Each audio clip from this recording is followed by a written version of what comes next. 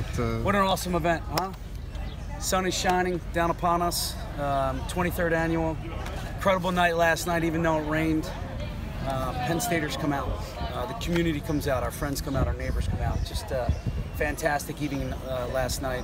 Raising money, raising awareness, celebrating Chris Rollis, who 5 years ago was really struggling. Now he's running in races and he's engaged. So a lot of positives from last night. And obviously, we're over $3.2 million. And to be able to receive that award, which most of you covered here, I made sure they knew it was a we thing. We did this. This community did it. Penn State did it. The committee did it. The sponsors did it. PSECU. Can't say enough about them. I was golfing with them today. Barb came out. She was amazing. Just we had a ton of fun. So we have a new goal. New goal. It's $4 million. We're going to keep this thing as strong as ever. You know, I don't know if you know this, but this year's the most golfers we've ever had in 23 years. And that should say something to all of us, right? Like, it affects us every year in some sort of way, family, friend, associate, co-worker, and Penn Staters keep showing up. And there's a ton of ex-basketball players here. Obviously, Bruce is here, who kicked this thing off. And to be where we are today, I couldn't be more thrilled. How many golfers are there roughly? What is it, 300? Over 300? But how many foursomes? What's it, 70? 75. Last time I heard was 77. So whether guys dropped out because they had too good of a time last night, I don't know. That's not a bad thing. They already paid. When you take a job, you take over a lot of these responsibilities and events that, you know, were there before you get there. Did you ever imagine that it was going to turn into this, you know, 8-9 years ago? You know what, Ben, it's a good question. No. When I came into this, you just don't know where it's going to go or what turns it's going to take. And to see it thrive the way it is, it's just a lot of great people. You know, I'm just the front man. The committee has done a fabulous job.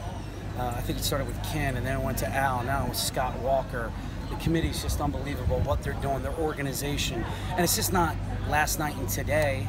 It's all year long, 5 or 6 events all year to help us raise awareness and to help our friends and neighbors and coworkers, which is ultimately what you want to do, put a smile on somebody's face. Can you talk about the way the kind of community rallies around this with all the businesses and a lot of local people kind of pitching in? Yeah, as you drive up this, what do you want to call it, driveway, I guess you can call it, with all the banners that are out of all the local sponsors. Again, they don't have to do this. They choose to do it. And we've gained more sponsors because they understand now the magnitude of all this. Yeah! What's up, Coach? How you doing? I'm good. How are you? Miles Dredd, looking good. Look at this. This is when we trim down, and this is the time we hit the weight room and we eat well and do all the right things. Stay over there because they'll talk to you next. So anyway, the sponsors are awesome, so we appreciate that. So segueing to the team, what does it mean to get Lamar and Mike back for next season, and what are your prospects now as you look forward? Yeah, I think we all watched how the Final Four unfolded with older teams succeeding. And I've never had an older team since I've been here, a more experienced team anyway. And I feel like we have that this year with, I thought Lamar made a really mature decision because maybe he didn't make the one that's popular.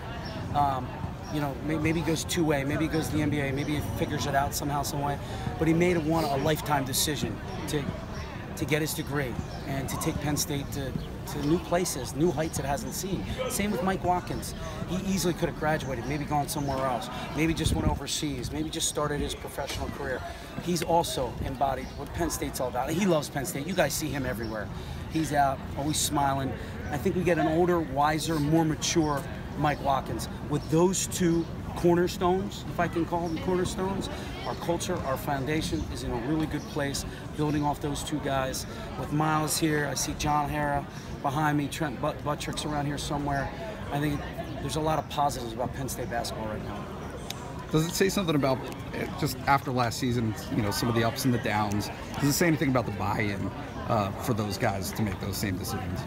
You know what, if we don't have the culture or the foundation, if we don't have a great locker room, and you guys know this, if we don't have that, Lamar's not coming back, Mike's not coming back. If you look across the country, what's going on in basketball today, men's basketball specifically, what's going on with nearly 1,000 in the portal, that's all year long, that's mid-year transfers, that's everybody, okay? It's so easy to say I'm out. it's so easy to say, I'm taking a different road, let me go somewhere else.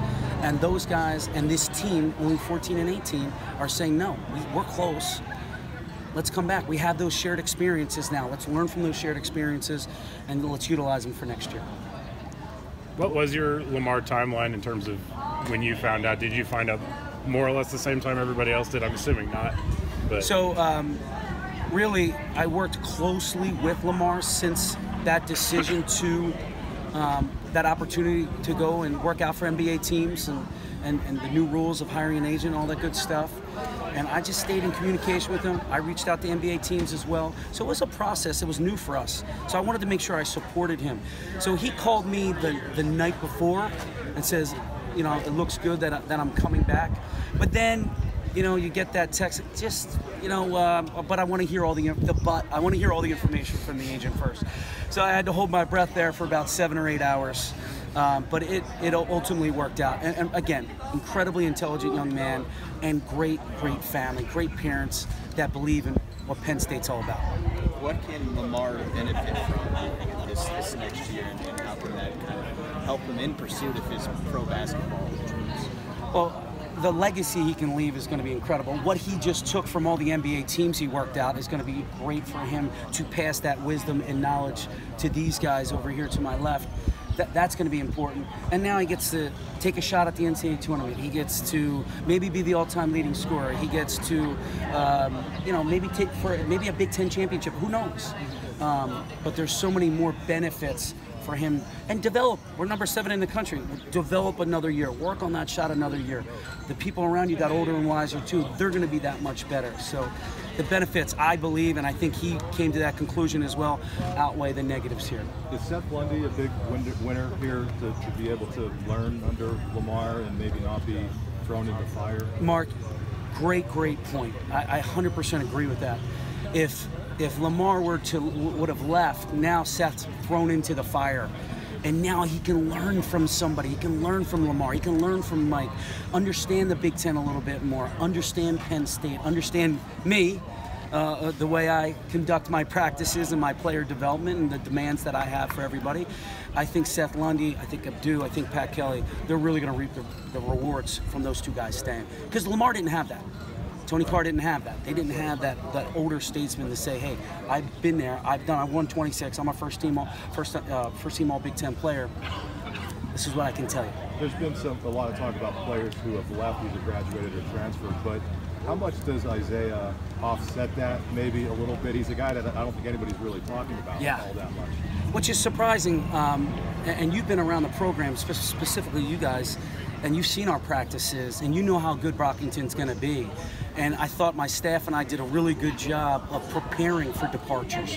That's why you brought in a Brockington a year ago, have somebody sit out, learn underneath us, you know, get bigger, get stronger, understand what Penn State is all about, the Penn State model, the Penn State way. And I think Brockington has every opportunity to start this year. The way he can jump, the way he can shoot, the way he can score, the way he can defend. I'm really excited about that group of guys that are going to lead this team. Is he the best fit you've had of guys you've brought in that weren't recruits? Yeah, that's a good point. Of prior transfers or fifth-year guys, yeah, I think he just fits the mold of everything we're looking about. Because if you look at Josh Reeves and everything Josh Reeves did for us, his speed, his athleticism, his ability to defend multiple positions, I think Brockington can do that for us. He's more offensive-minded than Josh. I don't think he's going to go 1,000, 500, 300, 250, but I think he's probably going to score 1,000, and he better get 500 rebounds, I can tell you that. Where is Jamari at, speaking of guys that are a little bit like Josh? What's he up to this summer? Jamari is at home right now. He's working on his shot. He's working hard, you know, changing his body, really maturing, taking an online class. He'll be here this weekend. A bunch of the guys, most of the guys are coming back over the next 2 weeks. So Summer Session 2 is going to be a lot of fun of developing these guys into what we need them to be and what they want to be for the future.